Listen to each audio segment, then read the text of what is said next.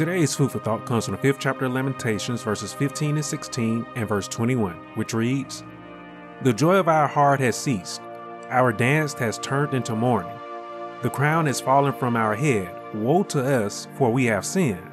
Turn us back to you, O Lord, and we will be restored. Renew our days as of old." Jeremiah, he was full of lament after the fall of Jerusalem.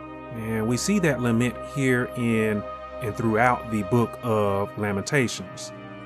Now, after the fall of Jerusalem, some of the Jews, they ended up living in exile in Babylon, while others, they lived in exile in Egypt. Jeremiah was one of those that lived in Egypt. The Jews, including Jeremiah here, we see that they were suffering. They were suffering because they remembered the days of old. You see, they had great joy in the days of old, when they weren't living in a foreign land under the thumb of another. And so while they were living in that foreign land, especially in Babylon, many, they lost their joy. Now we know that life is not always sunshine and rainbows. There are always going to be times where we have our afflictions, where we have our tribulations, and there are going to be times where our afflictions and our tribulations are great.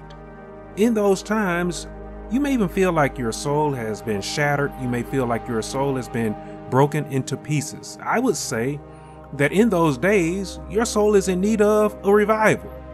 So how do we go about reviving our soul? How do we go about uplifting our soul? Well, here, when we take a look at Jeremiah's prayer, we'll see that in his supplication, Jeremiah, he acknowledged that his joy had ceased. He acknowledged that his people and him himself, that they had sinned.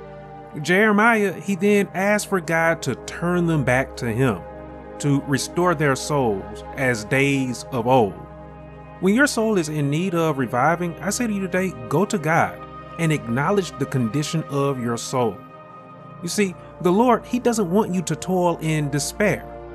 God, he will restore your soul, not to the days as of old, but to even better days.